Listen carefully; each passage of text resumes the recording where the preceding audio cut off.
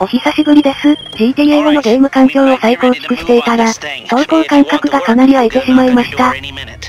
グラフィックカードの更新、CPU ファンの交換などを行ったのですが、マップのテクスチャが表示されない不具合が改善されることはなく、データ移行の手間を考えると気乗りしなかったのですが、HDD を SSD に変更しました。そしたらマップのテクスチャ表示周りが劇的に改善しましたので、久しぶりにゲーム動画が作成できたというわけです。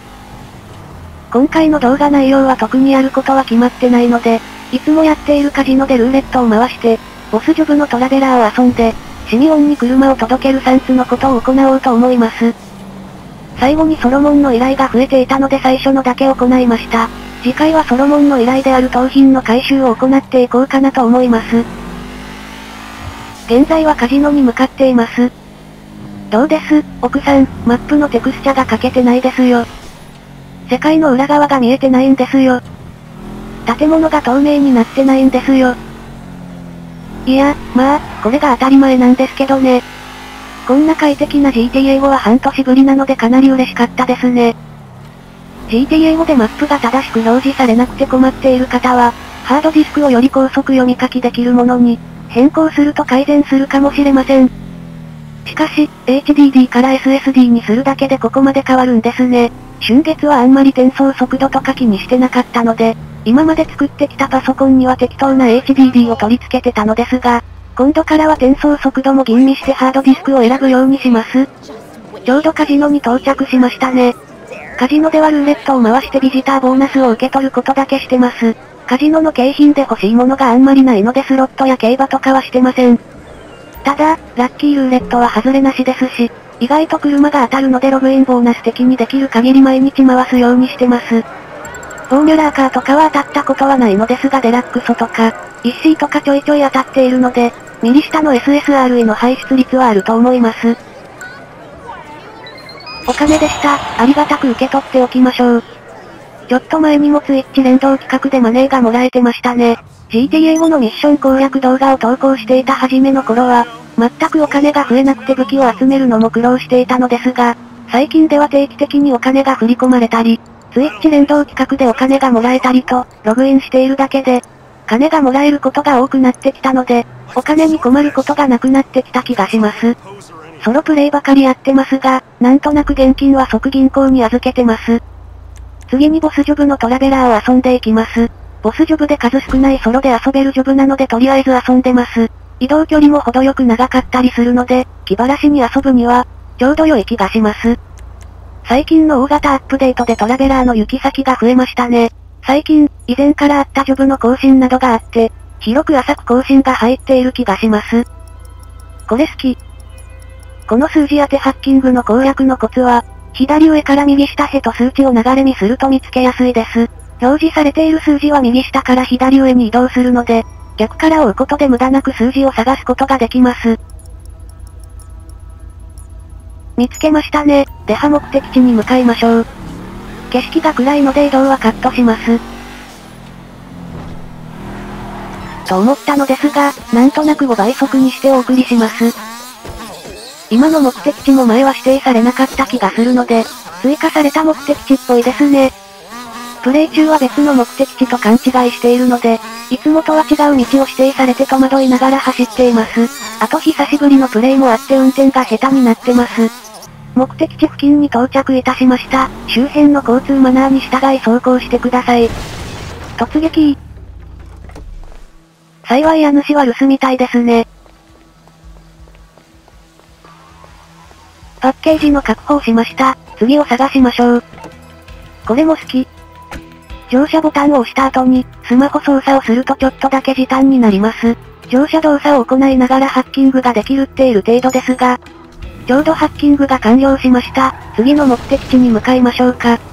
今度はカットします。今度は果樹園ぶどう園にパッケージがありました。夜が明けてきてだいぶ外が見やすくなってきましたね。ボスジョブもミッションと同じように時間をかければかけるほど、報酬が増える仕組みになってます。より報酬を多く獲得する場合は最後のパッケージを、制限時間ギリギリに受け取ると良いかもしれませんね。さて、明るくなってきたのであえて、飛ばさずにパッケージまでの道のりをお送りします。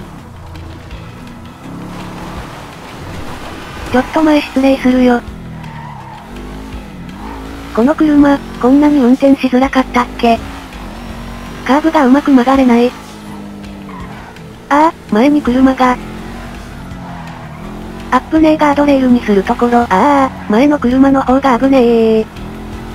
なーに、GTA を段囲5級の春月にかかれば、このような危機的状態でも車をぶつけることなく、避けられるんですね。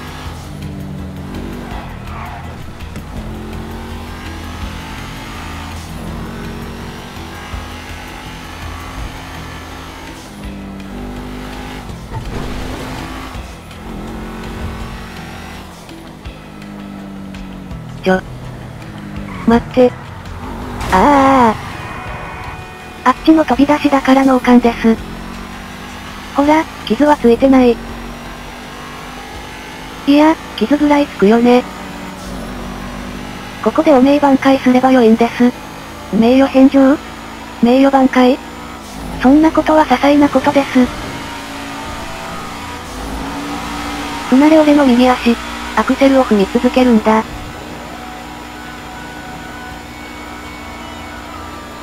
しかし、本当にテクスチャが正しく貼られるようになりましたね。車のトップスピードで走っているとだんだんとマップが崩壊していって、道がわからなくなって走行不能になってましたからね。下手なホラーゲームより怖いゲームを遊んでる気分でした。ここのカーブはふわっと浮き上がる要注意ポイントですぞ。よし、最難関ポイントはクリアした。あとは走るだけだ。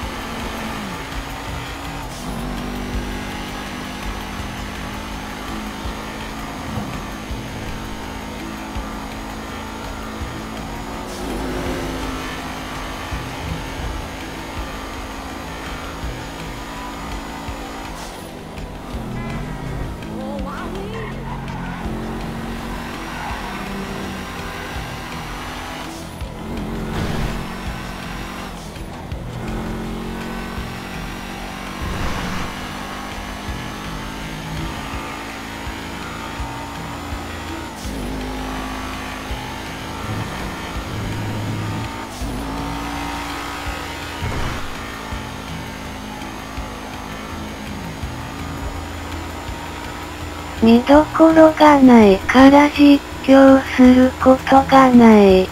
これが普通なんですよ。ゲーム実況って意外と話題が膨らまなくてその部分カットすると、動画時間5分以下とか散々なことになりかねないですからね。そりゃ、ボード MOD 当てて遊びますわなって。あ、曲がるところ早すぎた。こっちか、なんか今回のパッケージも新しい場所のような気がしますね。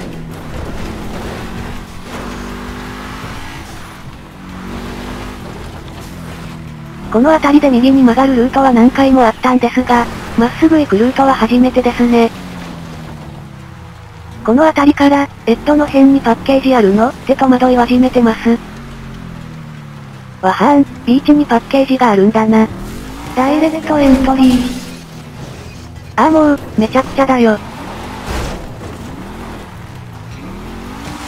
待ってろ、パッケージ。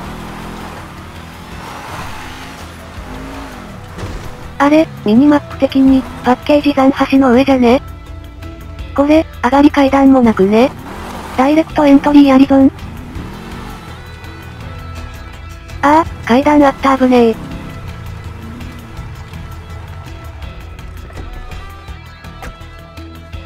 心なしか走り方がおばさん臭くなってる気がしますが、おそらく目的地まで無駄に走ることなったイラつきによるものでしょう。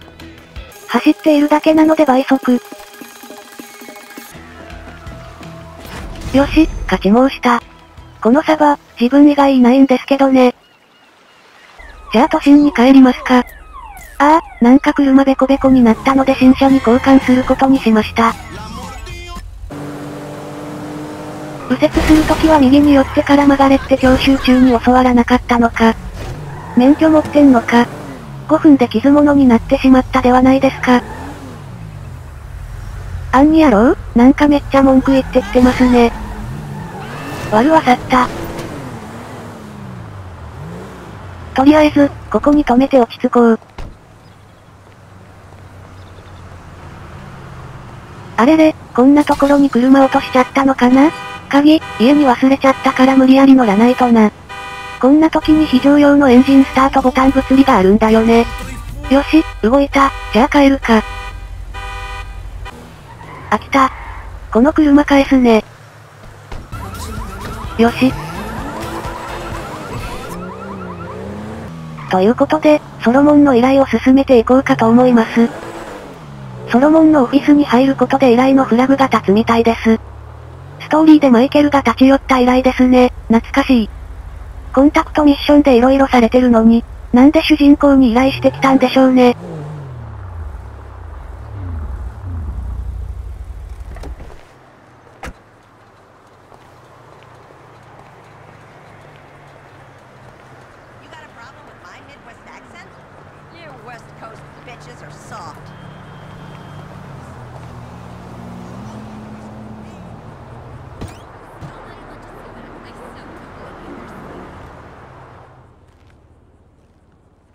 あ、ムービーが流れるわけじゃないんだね。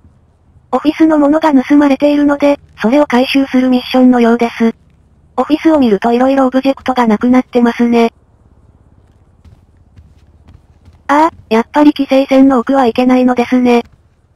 初めてこのオフィスに入ると、ソロモンからメールが来るみたいです。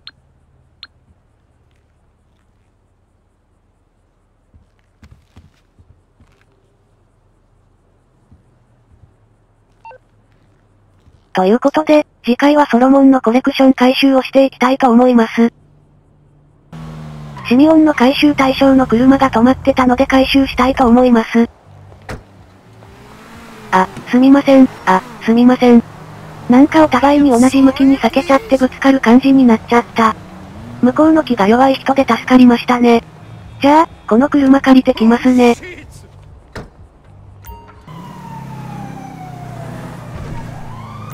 警察を巻いたので、色を変えて納車しましょうか。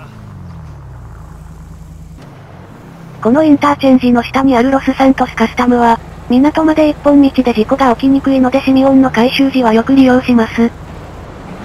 というか、シミオンの回収の対象の車を増えましたね。この車も前まで対象になかった気がします。今まで通り修理代は取られますが、カラー代は無料になりましたね。これは良い更新だと思います。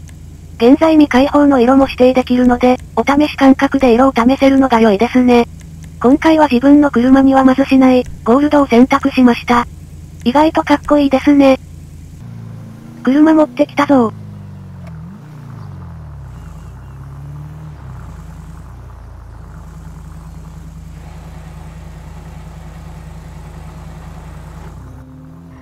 このままバックしたら車を納車しなくてもよくならない？バグで BAN されるの怖いから素直に渡しますね。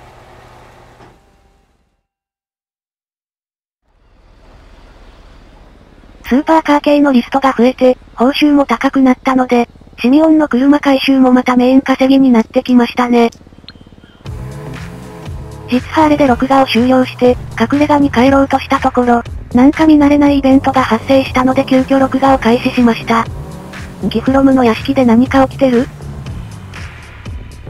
ああ、これ、ソロモンのイベントですか。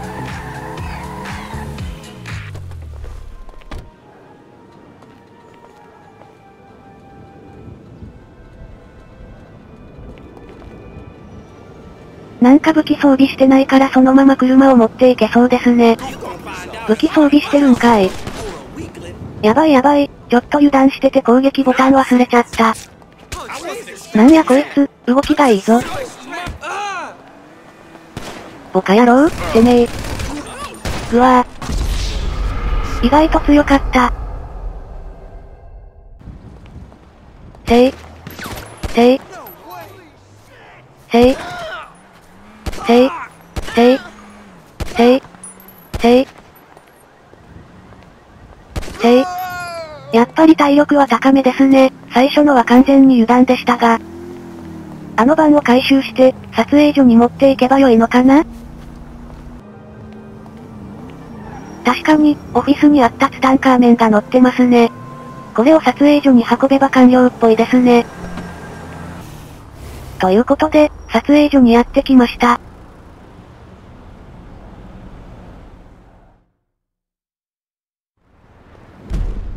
完了したみたいです。なるほど、10個の小道具をここに持っていけば、依頼クリアみたいですね。キリもいいので、この辺りで動画を終了したいと思います。ご視聴ありがとうございました。また次回も良ければ見ていただけると嬉しいです。